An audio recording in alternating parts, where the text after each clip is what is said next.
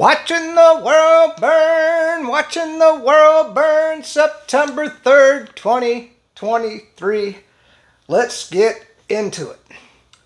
The first thing is, if you haven't checked it out, you got to check out the Tucker Carlson interview with Orban, Viktor Orbon, the leader of Hungary. And man, I tell you, and then Viktor came out, he says, oh, no way Ukraine's going to win this war. You know, Russia's got, hundreds of millions of people, and Ukraine is down to, I don't know, 14 million. And now they're doing another mobilization. So, I think he pissed Viktor Orban, he just pissed off everybody in NATO. Because I tell you what, if you watch the news, you'd think that Ukraine is marching on Crimea right now. You know, I mean, actually, probably, if you watch the news, they have crossed the border into Russia and they're on their way to Moscow. That's the news that I get out of our Western media, just to say. By the way, Garbon Africa, have you been following along on that? I mean, it's the French are having a real bad time with all of their colonial conquests in Africa. I mean, first it was Niger, and then the other countries, and then now Garbon.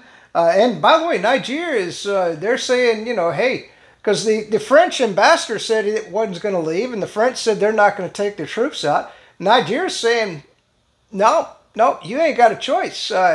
Take them out or else. So, boy, we could go kinetic in that battle. That might go kinetic. What about in Haiti? You know, definitely the United States wants to invade Haiti again. There's two conflicting organizations that were fighting each other. If you want to look at them as like cartels or whatever, it's kind of like in Afghanistan where they had one leader, what do you call them, lords, and then another leader, and they were fighting each other. Well, these guys got together and said, no, man, we're making a peace arrangement. And so they're ready. And of course, the State Department has told Americans to leave Haiti, but that's so that we can send the U.S. troops in there. So I think that, you know, the U.S. may have a little bit of a fight on their hands. It won't be much of a fight. When I say that, there's going to be guerrilla activity against U.S. troops when they land in Haiti to reinstate the government there, to make sure the government stays in power. So we'll see. Donbass, it's still being shelled. If you want to watch Redacted, Patrick, he's on there. He's a reporter. Basically, I mean, if you want to look at him, he's an American living in Russia. He speaks.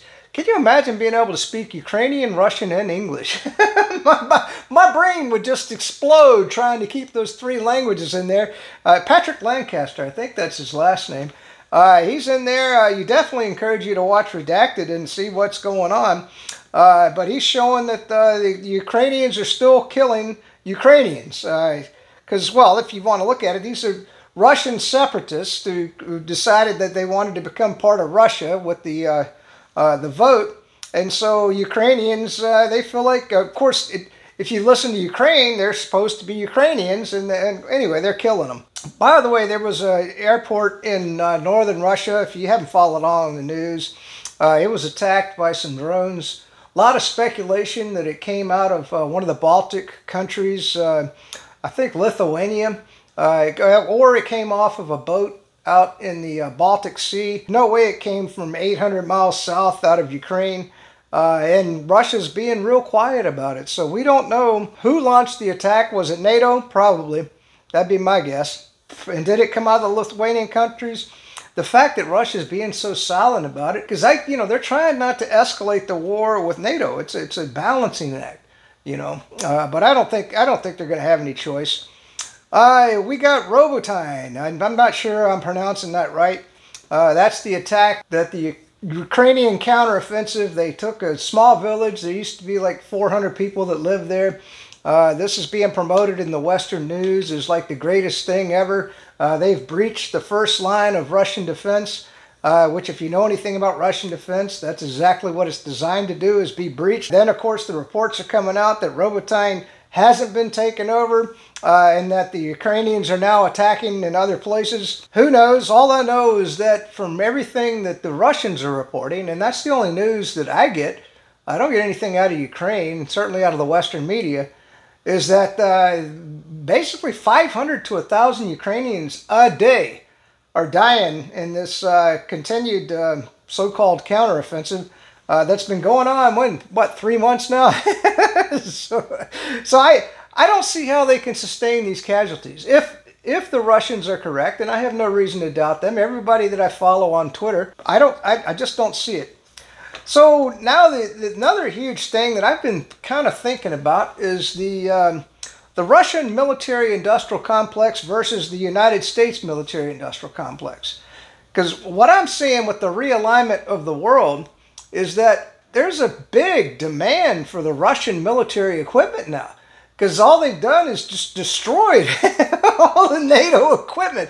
I mean, just obliterated it. Now, that could be because the tactics of the Ukrainians or just the fact that, you know, they didn't have air support. You could look at it that way.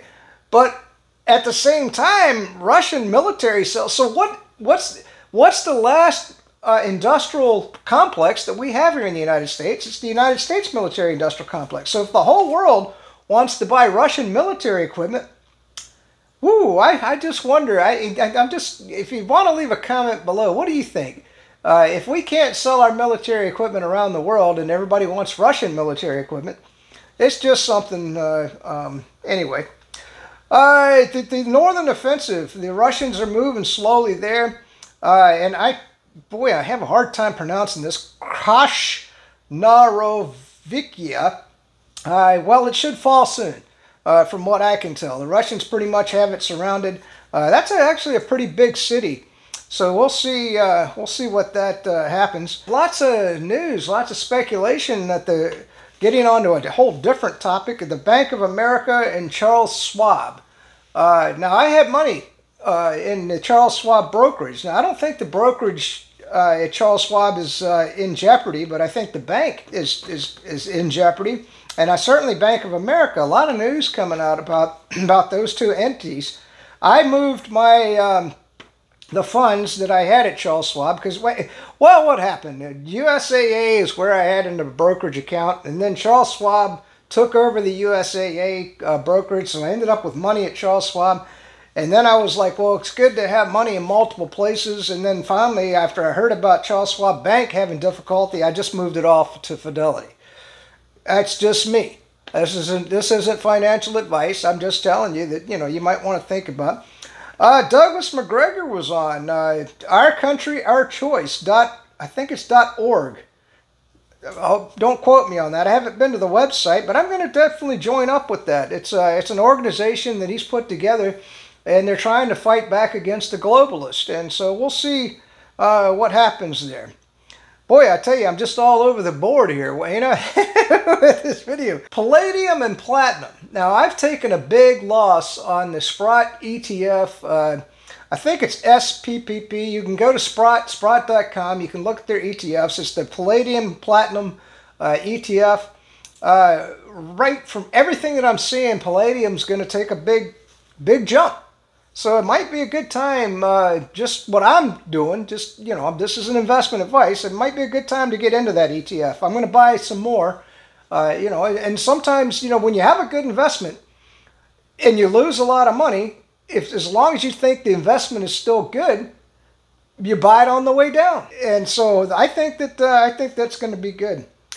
I was listening to the radio today, and because I finally, the weather broke here in Florida, and so I went out for a major hike. I think I hiked like 2 hours down by the Ocklawaha River. I'm listening to Dana Lash because I like her channel. She's got this, my favorite segment on her show is the Florida Man. Because it's incredibly entertaining about how stupid people are here in Florida. You know, and she's always got some crazy stuff that you listen to and you go like, wow, that's insane. But, you know, I consider her kind of well, she's a big gun advocate, and I like that about her. But, you know, you listen to her or Sean Hannity and stuff, these commentators are very uninformed. And I guess, what is it? What's that new, that Indian candidate? Anyway, I can't think of his name right now, but she was going on about how he commented on the Nord Stream pipeline and said that the United States blew it up, and she thought he was being stupid by saying that. And I was like, how uninformed is she? I mean, doesn't she know that Cy Hirsch put out a paper that basically laid out the whole what happened to the Nord Stream pipeline? I guess she still thinks that the Russians blew up their own damn pipeline. And so, you know, I'm looking at Dana Lash going like, how stupid are these commentators? I mean, they're just completely uninformed about stuff. It just blows my mind. I did want to comment on silver a little bit. Now, if we do enter into financial calamity, as I feel that we will, you're going to see a fall in silver and gold and platinum, palladium prices, which would be a good time if you've got a little bit of liquidity on the side. By the way, definitely keep liquidity. You're going to need it. You're going to need it. Don't go out there and overinvest. Make sure that even though you're losing money, it was pointed out today that the really inflation rate is about 7%, and 1 month treasuries right now are at about 5%. So even if you're buying into the 1 month treasuries, you're still net negative 2% on your investment. But you have to have that liquidity. And if you look, I mean, just look at Warren Buffett. Think about how much money he's losing. I don't know where he's got everything in cash. Now, as in cash, I wonder where he's got it. I mean, like, if you look at the Fidelity money market funds, I can kind of consider them cash because I can use them just like a bank account. And they're paying about 5%. So that's probably what I'm guessing is, well, when you got billions, $8 billion, what is it, 8.5 or $8.4 billion that he sold in stock to increase his liquidity, because he's anticipating a major drop in the stock market. Just want to say. So, but anyway, so what you can expect is that the precious metals are going to drop if we get that black swan event, which I think we will, and then they're going to rise again and rise exponentially. It's going to be huge. I figure that Rick Rule threw out, I did not know this. He says 0.5% of Americans hold precious metals. That's a mind-blowing number. I would have thought with all the stuff, I guess it's because I'm so immersed in all of that. And so what he was pointing out in the video was that what you're going to have in a black swan event or a financial crisis is that you're going to have what's called a reversion to mean. A reversion to mean, which means that precious metals, they've been held down artificially by the banking industry. And so what could happen, you could see $10,000 gold. And I'm not saying you will. And then if silver goes up to about a 15-to-1 ratio, which is where it has been historically, it could be impressive. And by the way, one of the things that Rick Rule pointed out is you don't own gold or silver or platinum or palladium to make money. It's just a rock that sits in your portfolio in case there's a disaster, in the financial system, and it's also liquid. You can always go and sell your silver. If you bought it at 26 and you got to sell it at 24, that's still not a big loss. It's not like a bond. You could buy a bond at 124 and have to sell it at 60. You're not going to take that kind of losses on precious metals. It's just a store of value. And that's the way you have to look at it. It's not an investment, okay? I want you to understand that. But one of the numbers that he threw out was back in the year 2000, gold was at $253 an ounce. So let's see, we are at 2023, and we're looking at about $1,900 to $2,000 an ounce.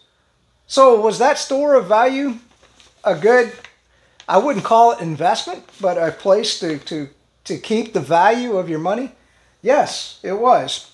So I wanted to get into my Twitter stuff here just a little bit. We're going to go into the replies. I thought that, because I do enjoy my interaction with people. And Douglas McGregor, who is phenomenally smart, he put out a video or a tweet about the fact that at some point we're going to have to shut down the southern border. And I said, there's no way we're going to shut down the southern border, because all the people that are pouring into the country, the Democrats look at as new votes. They're basically wanting to, they know that a lot of their voters, let's say a few blacks, a lot of Hispanics, certainly some of the liberal Democrats, they're turning away from the Democrat Party. So they need a new constituency to vote for the Democrat Party, and that's the way they view the illegal immigrants. And if you want evidence of that, you just got to look at like New York or wherever. The illegal immigrants are put up in fancy hotels while, you know, the Democrat voters are asleep on the streets and homeless, you know. So they're taking care of their own. Look at Maui. Oh my God, he gave them $750 because their house burnt down. They don't care about the Democrat voters because they're developing a whole new constituency to vote Democrat. So yeah, and I got a tweet about that. I'm going to read you what I said to Douglas. I said, Douglas, with great respect, for the first time, I agree to disagree. The Democrats view the illegal immigrants as a new voting bloc and will never shut down the border. The Democrats and the three-letter agencies are making vast sums of money from the cartels. The only way the border gets closed is a change in the uniparty government. Now, when I say uniparty government, we're talking about the Rhino Republicans and the Democrats. They're all in cahoots together, and that's why everybody gets pissed off at the Republicans, because we got too many rhinos in there. But hopefully that'll change. We'll see. It's going to take a huge thing. There's been a black guy, he got pissed off. I'll get to that. I told him I was raised by a black woman. And by the way, I can tell you her name. If you ever want to, because a lot of people, they do think that, you know, you're lying to them. Her name was Geraldine Morris. She's buried in a Civil War cemetery. Actually, a Confederate Civil War cemetery in Lynchburg, Virginia. Her name was Geraldine Morris, and greatest woman ever. Worked for every dime she ever had, wouldn't accept a dime from the government. And man, she beat me when I was young. She just wouldn't let me get away with anything. But she raised me. All right, so we're going to get into that. Oh, let's see. Who's the baddie here? In the end, well, and this was something that I pointed out because they were talking about how we can just continue to print money to fund the war. Or print money, it's print currency. And I said, in the end, it's just all printed fake currency. And once people lose faith in the currency, we're with $32 trillion in debt now. Well, if you take on the other things, we're hundreds of trillions of dollars in debt. So eventually the dollar, it's just not going to work. I just don't see it going along. And then there was another one that was, somebody was, you know that we've got a new pandemic coming. They're already talking about it. And the Russians have put out notice that the American biological labs are going to release another virus upon the world. That's, when I say that, I mean, they haven't officially stated that, but that's what's coming out on the scuttlebutt. And you can believe it because there are certain hospitals in the United States now that are requiring masks again for whatever reason.